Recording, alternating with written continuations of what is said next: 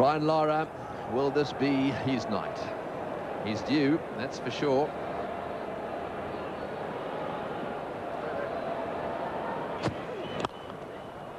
Good shot, beautifully caressed through the offside field, right off the middle of the bat. And so Lara is off the mark with a 4. 2 for 35. Oh, in the air, 4. Well, that's not a bad shot. And Campbell taking over here. It's just to finish that off again. Really, Lara should handle Bracken. Left-hander coming into him. That really, from a left-hander's point of view, I would have thought would be a little easier than getting McGrath, who's so accurate going across him and has got him out so often. Always hit that one hard. Don't worry about chasing that. That's 4. So the short delivery, missed the first one and has really hit the second one beautifully. That's a couple of boundaries now to Lara. Yeah, good signs for Brian Lara. Good cover drive to get him going. Last over. This time just going with that one. It was a bit short. Just swiveled on the back foot and put it away. Not jumping around, and that's a good sign.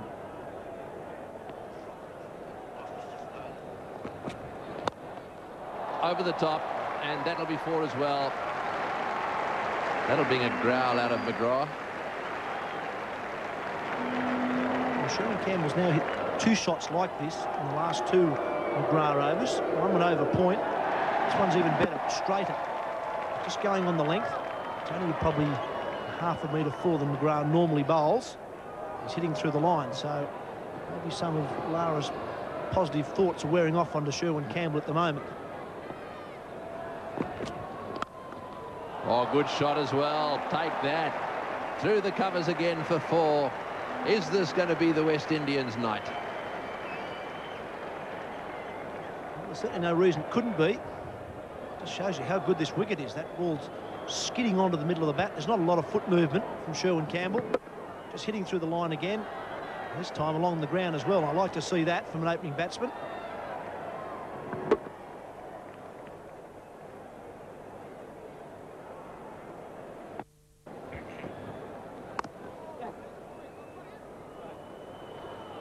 Oh, that's wonderful work. That is a direct hit, and it looked to me as though Ponting might have claimed a victim. Campbell was struggling. He called for the one. Lara went straight away. There was no problem with that. But I would reckon he has a... Wow. Was his bat down? I just need the third umpire to have a look at that. It was a wonderful piece of fielding. Campbell was motoring towards the end.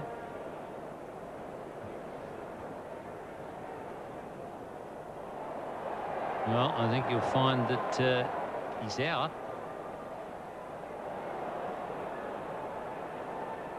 I'd say the bails are a fair way up there. The ball's just hitting the stumps. I think he's in trouble. He's in deep trouble.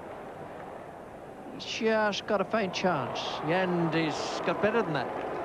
The third umpire couldn't quite be certain that part of his bat wasn't over the line.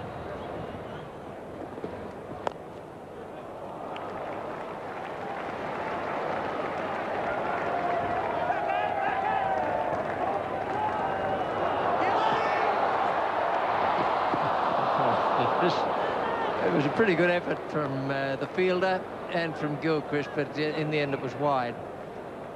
There's indecision from the 2 batsmen. Lara having turned it, taken 2. Campbell was coming back for 3. And there was some frenzied shouting.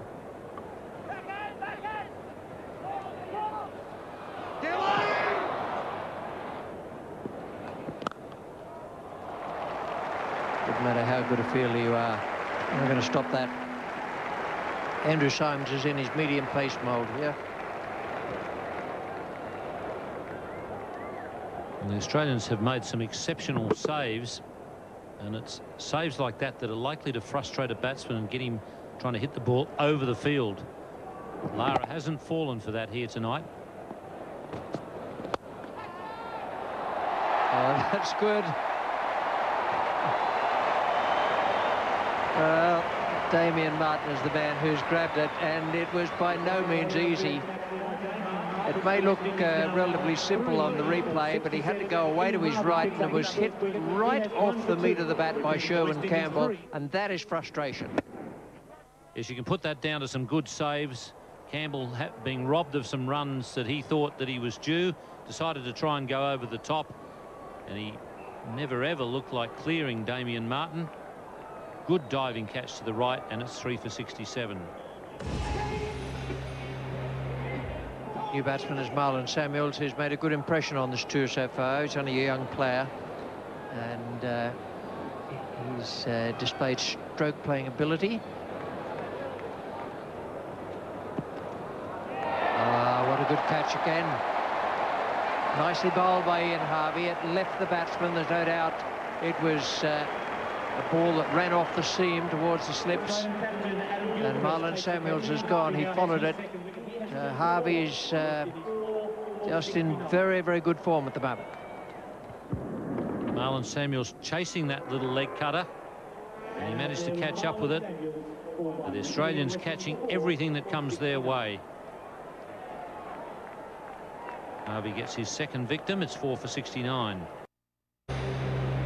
New batsman is Jimmy Adams, the skipper of the West Indies side, who saw them lose 1 wicket, then put on runs, sustain themselves through a couple of controversial, difficult decisions for the third umpire, and now he's out there himself with Brian Lara.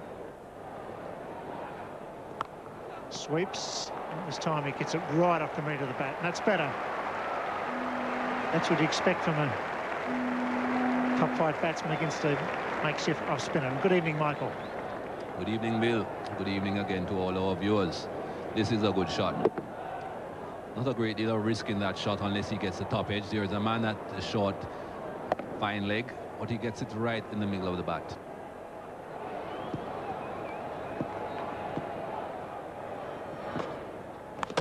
Bowled him, tried to sweep it away. Warren strikes. Not a great shot when you got a great throw at the other end. But to me, Jimmy Adams didn't look 100% fit. I don't think you would look 100% fit either if you were captain in this team, Bill, with all the pressures that he's under. But obviously, not quite himself. Not a very good shot, as I said.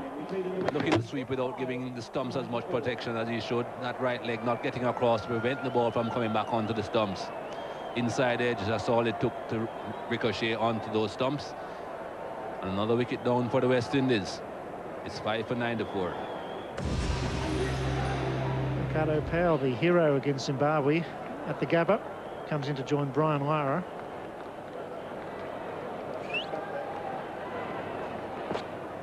It's a good sweep shot, gets it fine. That should go all the way. Brings up the 100. It's good, intelligent batting. Good spinner pitches leg stump. Sweep fine. Good value. Good value. Not too sure Shane Warne will be too worried about that shot unless he continues to play it well, because we have seen Shane Warne get people out bowled behind their legs sweeping before. I think that's what he was aiming for on that occasion as well. It's gone for him. That's well played. Good comeback. 9 off the over. 5 for 106. There it is. That's the equation. 162 of 131. They've got to close that gap a bit and not lose any more wickets. Over the top. That's 4. Oh, yes. 4 runs. Just for a second, I thought it had gone all the way.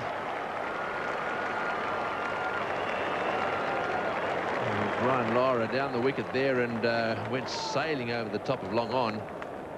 And the umpire just wants to check on this one to see if it didn't perhaps clear the rope down that far end. It'll be difficult to tell from here. Let's see. No, it was short. It was short by a couple of meters, I reckon.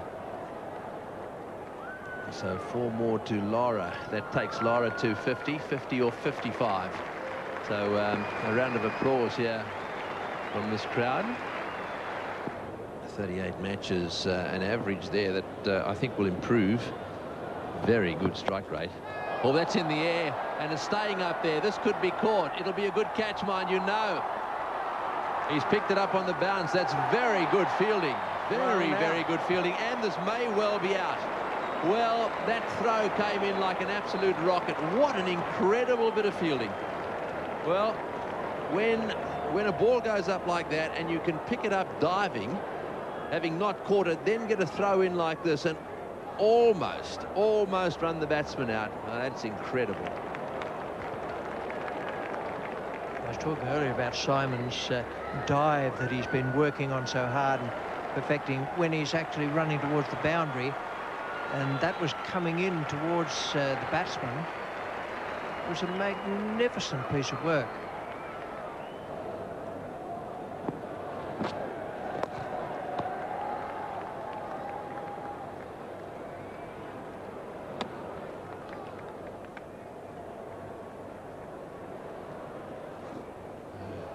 So that brings up the 50 partnership now between these two in 48 balls, Lara and Ricardo Powell.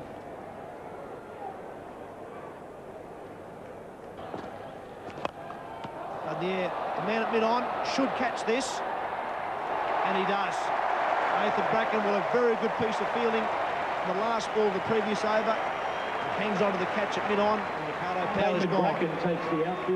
That's good bowling from Shane Warne. He realised that Ricardo Powell was getting a bit anxious, wanted to get on with things, threw it up a little bit, but just had enough overspin on it to make it drop on the batsman.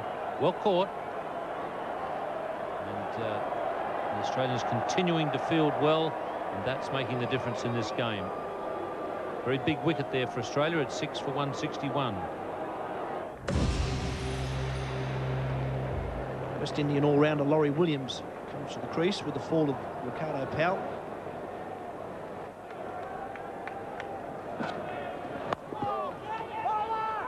Chance at the bowler's end. Throws wide. Shane Warne not happy either.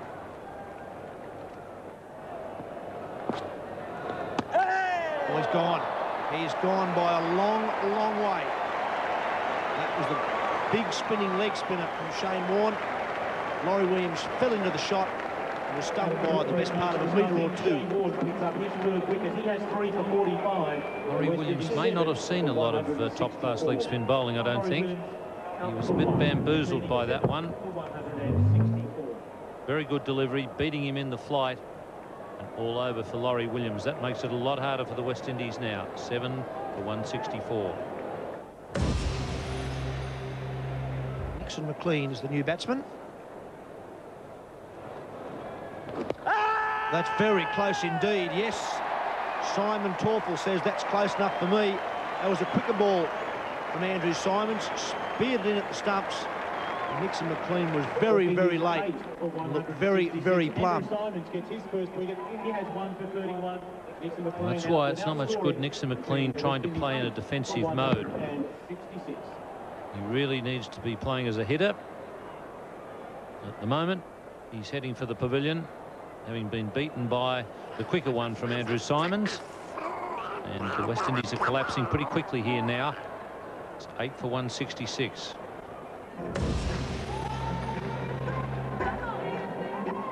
Colin Stewart places Nixon McLean at the crease. Big hit. The man won't get this either. This is going a long way. There's 6 again. This is fantastic cricket. Go Brian Lara, they're crying. Standing ovation. He's taken them on single-handed here. Difficult assignment, but what an innings. What a shot.